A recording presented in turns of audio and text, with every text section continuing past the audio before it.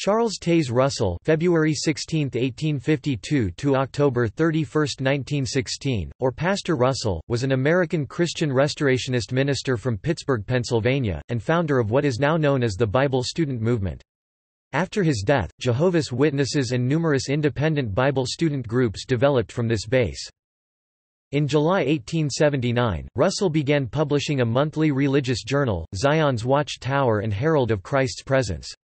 In 1881 he co-founded Zion's Watch Tower Tract Society with William Henry Connolly as president. In 1884 the corporation was officially registered, with Russell as president. Russell wrote many articles, books, tracts, pamphlets and sermons, totaling approximately 50,000 printed pages. From 1886 to 1904, he published a 6-volume Bible study series originally titled Millennial Dawn, later renamed Studies in the Scriptures, nearly 20 million copies of which were printed and distributed around the world in several languages during his lifetime. A 7th volume was commissioned by his successor as Society President, Joseph Rutherford, and published in 1917. The Watch Tower Society ceased publication of Russell's writings in 1927, though his books are still published by several independent groups. After Russell's death, a crisis arose surrounding Rutherford's leadership of the society, culminating in a movement-wide schism.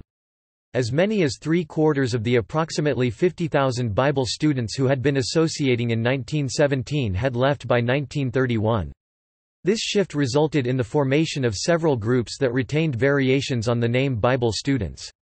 Those who maintained fellowship with the Watch Tower Society adopted the name Jehovah's Witnesses in 1931, while those who severed ties with the society formed their own groups, including the Pastoral Bible Institute in 1918, the Layman's Home Missionary Movement in 1919, and the Dawn Bible Students Association in 1929. Early life. Charles Taze Russell was born to Scottish-Irish parents, immigrant Joseph Lytell Russell d. December 17, 1897 and Anna Liza Burney d. January 25, 1861, on February 16, 1852 in Allegheny, Pennsylvania. Russell was the second of 5 children, of whom 2 survived into adulthood. His mother died when he was 9 years old. The Russells lived for a time in Philadelphia before moving to Pittsburgh, where they became members of the Presbyterian Church. When Charles was in his early teens, his father made him partner of his Pittsburgh haberdashery store. By age 12, Russell was writing business contracts for customers and given charge of some of his father's other clothing stores. At age 13, Russell left the Presbyterian Church to join the Congregational Church. In his youth he was known to chalk Bible verses on fence boards and city sidewalks in an attempt to convert unbelievers. He particularly noted the punishment of hell awaiting the unfaithful. At age 16, a discussion with a childhood friend on faults perceived in Christianity, such as contradictions in creeds, along with medieval traditions, led Russell to question his faith. He investigated various other religions, but concluded that they did not provide the answers he was seeking. In 1870, at age 18, he attended a presentation by Adventist minister Jonas Wendell. Russell later said that, although he had not entirely agreed with Wendell's arguments, the presentation had inspired him with a renewed zeal and belief that the Bible is the Word of God. Marriage. On March 13, 1879, Russell married Maria Frances Ackley, 1850–1938, after a few months' acquaintance. The couple separated in 1897. Russell blamed the marriage breakup on disagreements over Maria Russell's insistence on a greater editorial role in Zion's Watch Tower magazine. A later court judgment noted that he had labeled the marriage a mistake 3 years before the dispute over her editorial ambitions had arisen. Maria Russell filed a suit for legal separation in the Court of Common Pleas at Pittsburgh in June 1903 and 3 years later filed for divorce under the claim of mental cruelty. She was granted a divorce, with alimony, in 1908. Maria Russell died at the age of 88 in St. Petersburg, Florida on March 12, 1938 from complications related to Hodgkin's disease. Ministry. Russell was a charismatic figure, but claimed no special revelation or vision for his teachings and no special authority on his own behalf. He stated that he did not seek to found a new denomination, but intended to gather together those who were seeking the truth of God's Word. During this harvest time, he wrote that the clear unfolding of truth within his teachings was due to the simple fact that God's due time has come, and if I did not speak, and no other agent could be found, the very stones would cry out." He viewed himself, and all other Christians anointed with the Holy Spirit, as God's mouthpiece and an ambassador of Christ. Later in his career he accepted without protest that many Bible students viewed him as the faithful and wise servant of Matthew chapter 24 verse 45. After his death, the Watchtower said that he had been made ruler of all the Lord's goods. Topic: Beginnings. About 1870, Russell and his father established a group with a number of acquaintances to undertake an analytical study of the Bible and the origins of Christian doctrine, creed, and tradition. The group, strongly influenced by the writings of Millerite Adventist ministers George Storrs and George Stetson, who were also frequent attendees, concluded that many of the primary doctrines of the established churches, including the Trinity, hellfire, and inherent immortality of the soul, were not substantiated by the Scriptures. Around January 1876, Russell received a copy of Nelson Barber's Herald of the Morning in the mail. Barber was an influential Adventist writer and publisher. Russell telegraphed Barber to set up a meeting. Barber and John Henry Patton visited in Allegheny in March 1876 at Russell's expense so that he could hear their arguments, and compare the conclusions that each side had made in their studies. Russell sponsored a speech by Barber in St. George's Hall, Philadelphia in August 1876 and attended other lectures by Barber. Among the teachings Barber introduced was the view that Christians who had died would be raised in April 1878. Russell, who had previously rejected prophetic chronology, was moved to devote his life to what he was convinced were now the last 2 years before the invisible, spiritual return of Christ. He sold his 5 clothing stores for approximately $300,000, current value $6,894,000. With Russell's encouragement and financial backing, Barber wrote an outline of their views in 3 Worlds and the Harvest of This World, published in 1877. A text Russell had previously written, titled The Object and Manner of Our Lord's Return, was published concurrently through the offices of the Herald of the Morning. Russell was eager to lead a Christian revival and called 2 separate meetings of Christian leaders in Pittsburgh. Russell's ideas, particularly stressing the imminence of the rapture and the second advent of Christ, were rejected both times. Split with Barber. When 1878 arrived, failure of the expected rapture brought great disappointment for Barber and Russell, and their associates and readers. But one of Russell's associates, A.H. Macmillan, claimed that Russell was not upset. Quote, "While talking with Russell about the events of 1878, I told him that Pittsburgh papers had reported he was on the 6th Street Bridge dressed in a white robe on the night of the memorial of Christ's death, expecting to be taken to heaven together with many others. I asked him, 'Is that correct?' Russell laughed heartily and said, 'I was in bed that night between 10:30 and 11 p.m. However, some of the more radical ones might have been there, but I was not. Neither did I expect to be taken to heaven at that time, for I felt there was much work to be done preaching the kingdom message to the peoples of the earth before the church would be taken away.' Confused by what was perceived to be an error in calculation, Russell re-examined the doctrine to see if he could determine whether it had biblical origins or was simply Christian tradition. He concluded that the doctrine was Christian tradition. Through the pages of the Herald, he wrote about what he had concluded on the subject. Barber, embarrassed by the failure of their expectations, rejected Russell's explanation.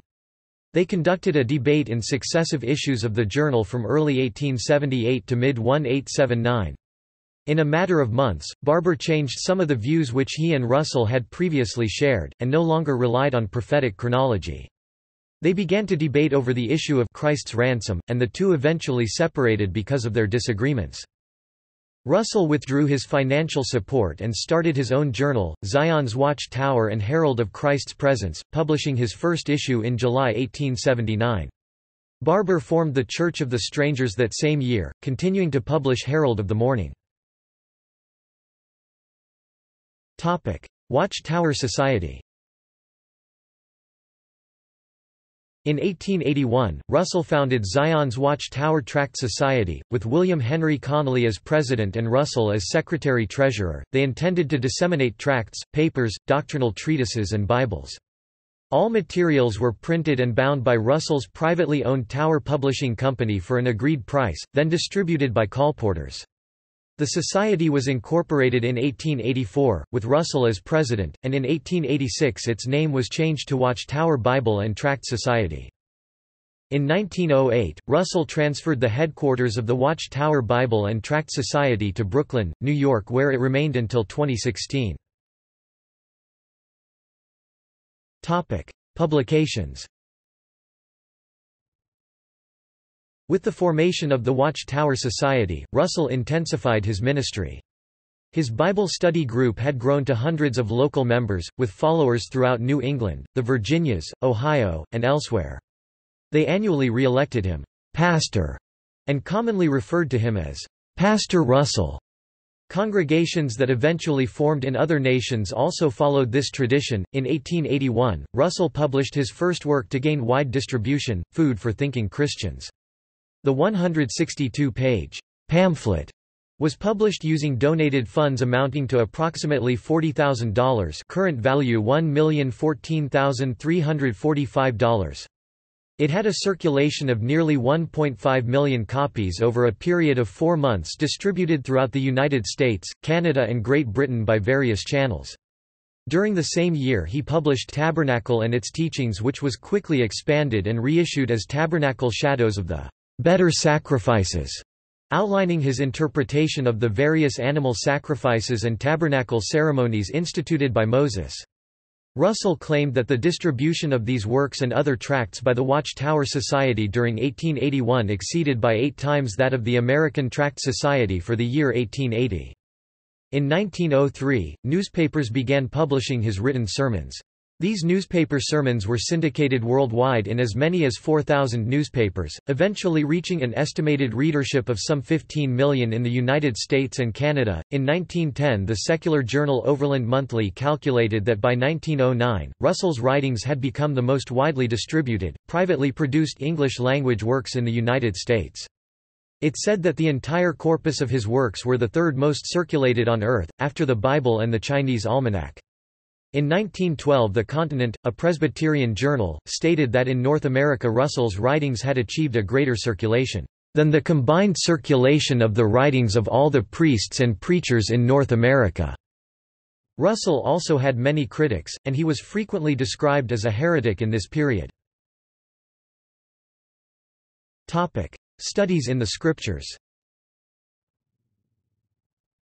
Russell devoted nearly a tenth of his fortune, along with contributed funds, in publishing and distributing Food for Thinking Christians in 1881. That year he also published The Tabernacle and its Teachings and Tabernacle Shadows of the Better Sacrifices. In 1886, after reportedly not making back most of the money spent publishing these 3 titles, he began publication of what was intended to be a 7-volume series. The volumes were collectively called Millennial Dawn, later renamed Studies in the Scriptures to clarify that they were not novels. Russell published 6 volumes in the series. The Plan of the Ages, later renamed The Divine Plan of the Ages 1886. The Time is at Hand 1889. Thy Kingdom Come 1891. The Day of Vengeance, later renamed The Battle of Armageddon 1897. The At One Meant Between God and Men 1899. The New Creation 1904. The delayed publication of the 7th volume became a source of great anticipation and mystery among Bible students. Following Russell's death in 1916, a 7th volume titled The Finished Mystery was published in 1917. This was advertised as his posthumous work. This 7th volume was a detailed interpretation of the Book of Revelation, but also included interpretations of Ezekiel and the Song of Solomon. Controversy quickly surrounded both its publication and content. It soon became known that much of the contents were written and compiled by 2 of Russell's associates, Clayton J. Woodworth and George H. Fisher, and edited by Joseph Rutherford, by then the new president of the Watch-Tower Society. Photodrama of creation. Russell directed the production of a worldwide roadshow presentation titled The Photo Drama of Creation, an innovative 8-hour religious film in 4 parts. It was the first major screenplay to incorporate synchronized sound, moving film, and color slides. Production began as early as 1912, and the drama was introduced in 1914 by the Watchtower Bible and Tract Society of Pennsylvania. A book by the same name was also published.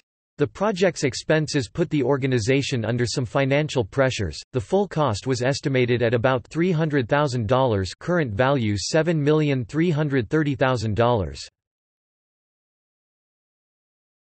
Topic: Theology and teachings. Following his analytical examination of the Bible, Russell and other Bible students came to believe that Christian creeds and traditions were harmful errors. They thought their own work was restoring Christianity to the purity of its first century. Many church leaders and scholars in his day considered this to be heresy. Russell agreed with other Protestants on the primacy of the Bible, and justification by faith alone, but thought that errors had been introduced in interpretation. Russell agreed with many 19th-century Protestants, including Millerites, in the concept of a great apostasy that began in the 1st century AD. He also agreed with many other contemporary Protestants in belief in the imminent second coming of Christ, and Armageddon. His scriptural interpretations differed from those of Catholics, and many Protestants, in the following areas. Hell.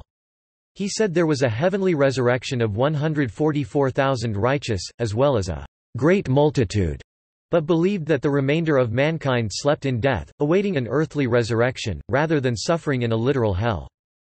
The Trinity. Russell believed in the divinity of Christ, but differed from orthodoxy by teaching Jesus had received that divinity as a gift from the Father after dying on the cross. He also taught that the Holy Spirit is not a person, but the manifestation of God's power. Christ's second coming. Russell believed that Christ had returned invisibly in October 1874, and that he had been ruling from heaven since that date. He believed that a time of trouble began then that would mark a gradual deterioration of civilized society leading up to the end of the Gentile times, with a climactic multinational attack on a restored Israel, worldwide anarchy, and the sudden destruction of all world governments in October 1914. After the outbreak of World War I, Russell reinterpreted 1914 as the beginning of Armageddon. Pyramidology. Following views first taught by Christian writers such as John Taylor, Charles Piazzi Smith and Joseph Seiss, Russell believed that the Great Pyramid of Giza was built by the Hebrews associated to the Hyksos under God's direction, but to be understood only in our day. He adopted and used Seiss's phrase, referring to it as the Bible in stone. He believed that certain biblical texts, including Isaiah chapter 19 verses 19–20 and others, prophesied a future understanding of the Great Pyramid. He believed that the various ascending and descending passages represented the fall of man, the provision of the Mosaic Law, the death of Christ, the exaltation of the saints in heaven, etc. Calculations were made using the pattern of an inch per year. Dates such as 1874, 1914, and 1948 were purported to have been found through the study of this monument. Christian Zionism. Expanding upon an idea suggested by Nelson Barber, Russell taught as early as 1879 that God's favor had been restored to Jews as the result of a prophetic double, which had ended in 1878, favor from Jacob to Jesus, then disfavor from Jesus until 1878. In 1910, he conducted a meeting at the New York Hippodrome Theater, with thousands of Jews attending. Jews and Christians alike were shocked by his teaching that Jews should not convert to Christianity. Russell believed that the land of Palestine belonged exclusively to the Jewish race, that God was now calling them back to their land, and that they would be the center of earthly leadership under God's kingdom. Early in Russell's ministry, he speculated that the Jews would possibly flock to Palestine and form their own nation by the year 1910. Shortly before his death, he used the Jewish press to stress that 1914 prophetically marked the time when Gentile nations no longer had earthly authority. He said that all Jews were, from that time onward, permitted and guided by God to gather to Palestine and boldly reclaim the land for themselves. Climate change. In writings as early as 1883 and through to the end of his life, Russell repeatedly expressed the view that the world's climate would gradually change as a prelude to the re-establishment of Eden-like conditions. Spiritualism and the occult. Russell attacked spiritualism, which he called Spiritism.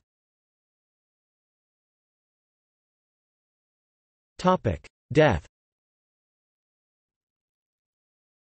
40 degrees 30 minutes 35.27 seconds north, 80 degrees 0 minutes 56.65 seconds west. Russell's health had become increasingly poor in the last 3 years leading up to his death. During his final ministerial tour of the western and southwestern United States, he became increasingly ill with cystitis, but ignored advice to abandon the tour. He was increasingly ill and weak during his last week. Russell died on October 31, 1916 at age 64 near Pampa, Texas, while returning to Brooklyn by train. An associate of Russell's stated that at age 64 his body was more worn out than that of his father, who died at age 89. He was buried in Rosemont United Cemetery, Pittsburgh. The gravesite vide coordinates above is marked by a headstone. Nearby stands a 7-foot-tall (2.1 meters) pyramid memorial erected by the Watchtower Bible and Tract Society in 1921. Topic: Legacy. In January 1917, Joseph Franklin Rutherford was elected president of the Watchtower Bible and Tract Society, despite disputes over the election process. Further disputes arose over interpretation of sections of Russell's will dealing with the future contents of Zion's Watchtower magazine, as well as who, if anyone, had authority to print new literature. By the end of the 1920s, nearly three-quarters of the Bible student congregations had rejected Rutherford's ongoing changes in organizational structure, doctrinal interpretations, and congregational practices, some of which began to appear in material printed by the Watchtower Bible and Tract Society as early as 1917. Many Bible students were disaffected by Rutherford's rejection of Russell's views regarding his role in the restoration of the truth and support of the Great Pyramid as having been built under God's direction. Those remaining supportive of Rutherford adopted the new name, Jehovah's Witnesses, in 1931. They renamed their magazine as The Watchtower.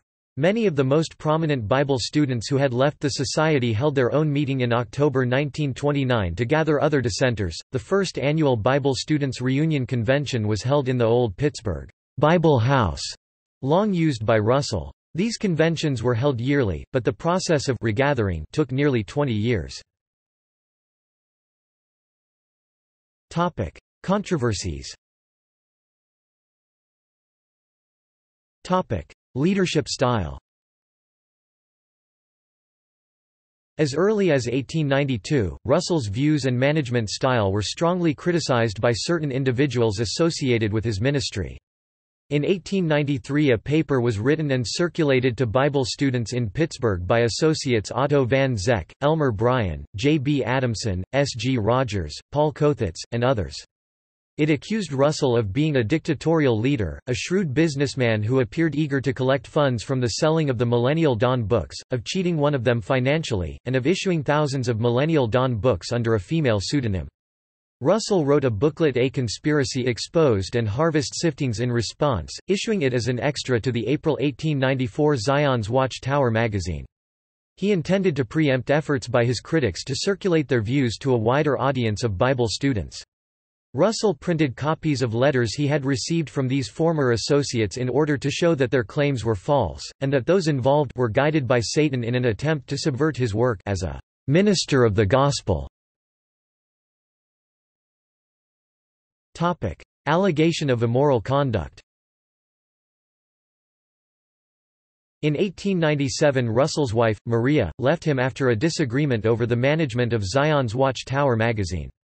According to Russell's successor Joseph Franklin Rutherford, she believed that, as his wife, she should have equal control over its administration and equal privilege in writing articles, preaching, and traveling abroad as his representative.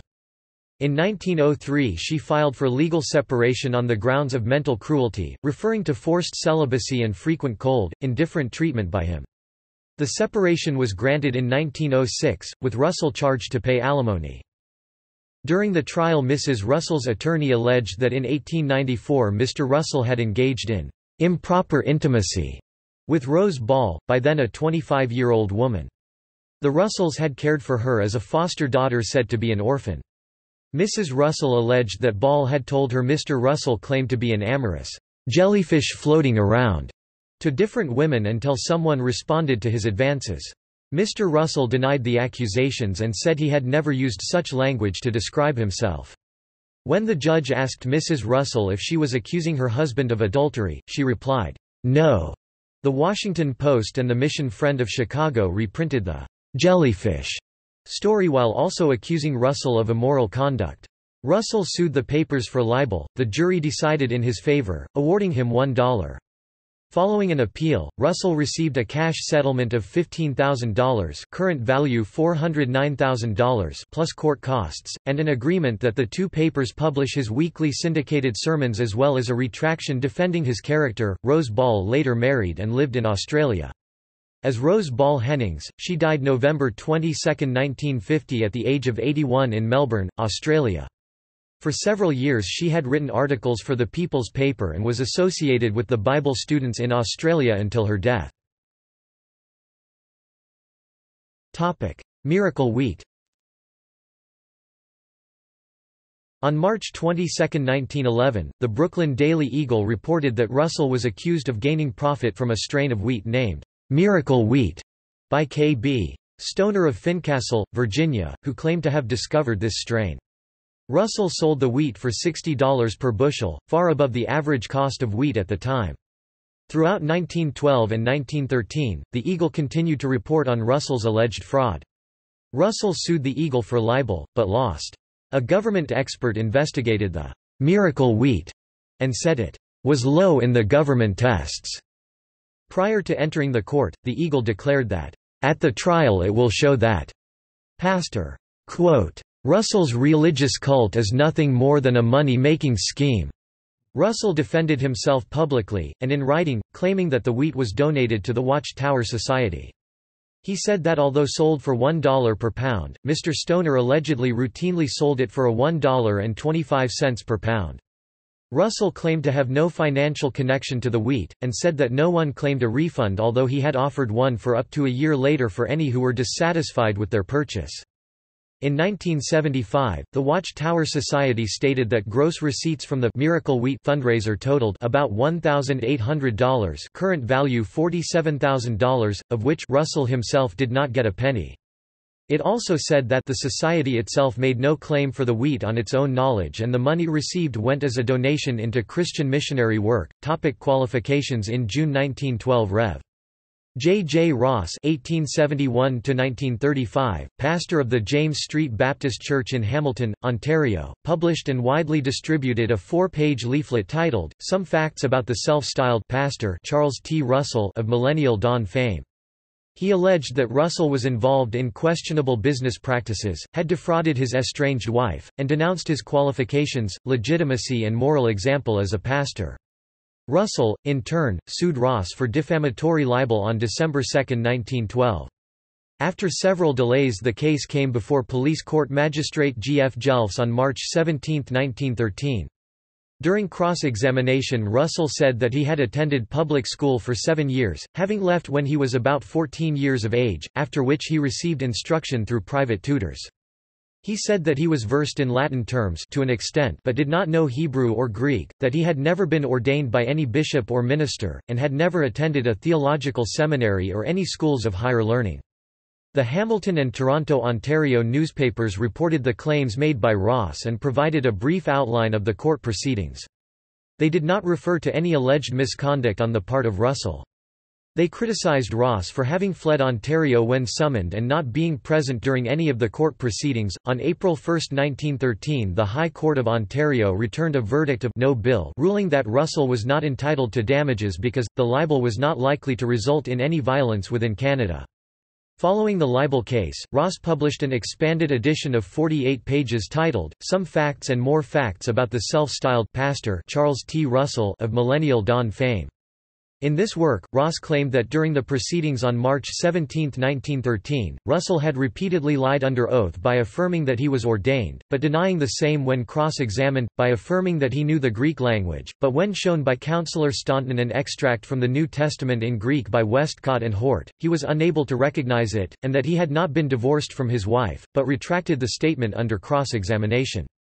In response, Russell stated through various printed and public sources that he had never claimed knowledge of the Greek language, merely the alphabet, and that early Christians were also criticized by the religious authorities for being unlearned and ignorant.